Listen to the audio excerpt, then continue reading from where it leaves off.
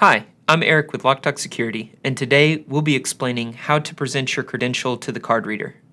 In this video, we'll walk through what your fob looks like and how to present your fob to the reader to gain access to the building.